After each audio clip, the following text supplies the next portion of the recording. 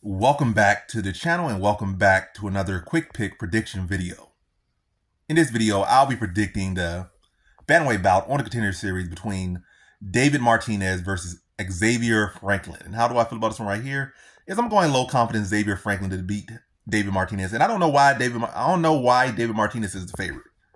On Tapology, he's like 80% favorite. On odds, I think he's like a minus 165 favorite, but don't quote me on that. He's definitely more than Pick'em, is what I'm gonna say.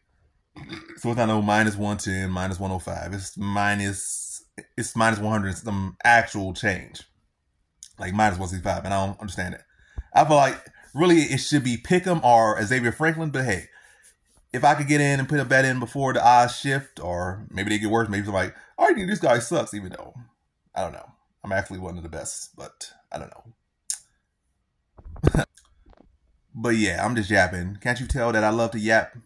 I think it's pretty obvious, but all I'm saying is that the odds can shift.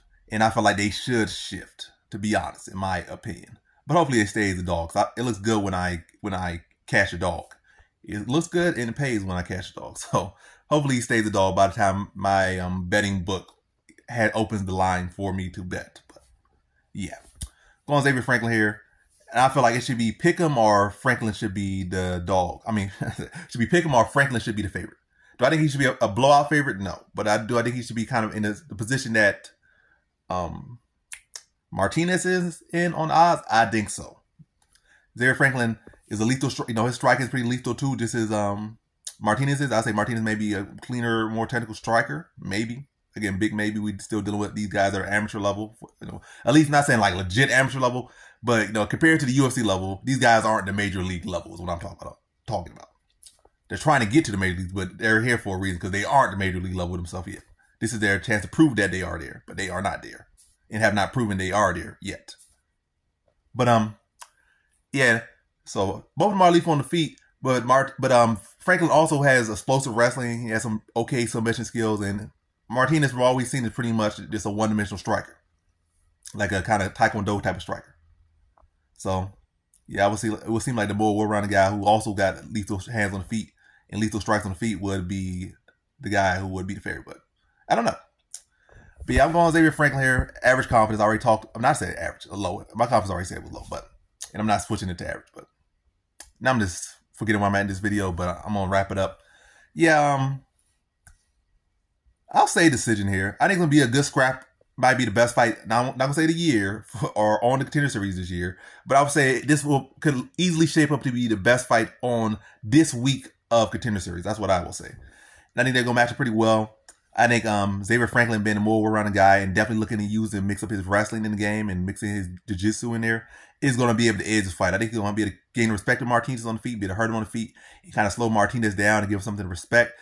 And once Martinez starts to, over-defend and start to overreact to the power, the strikes from Franklin, and then Franklin's mixing in the takedowns as well, kind of playing the levels. Like, is a punch coming? Is a takedown coming?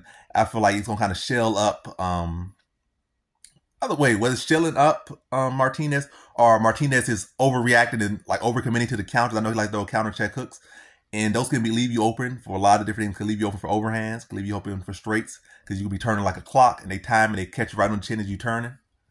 Or when you turn, they can time and duck under and put you on your butt. And I think Frank can exploit that tendency from him because he has the wrestling like the guys that what's he fighting like Mexico. Mexico really don't got no wrestlers over there, so. He's not really used to dealing with wrestling. He's not really used to training with wrestlers, like good wrestlers. And Xavier Franklin will bring that to him. He'll bring the power. He'll bring the speed. He'll bring the explosion. And he'll be able to mix the martial arts where I feel like Martinez, again, is more so very much one-dimensional. And I think Franklin will be able to fully exploit that. Do I think he washes him? By no means. Is it a possibility? Definitely. But I'm going to say decision here, competitive decision, but a clear win for Xavier Franklin, mixing up the martial arts and getting his hand raised by decision here. So in this one, I have Xavier Franklin via decision.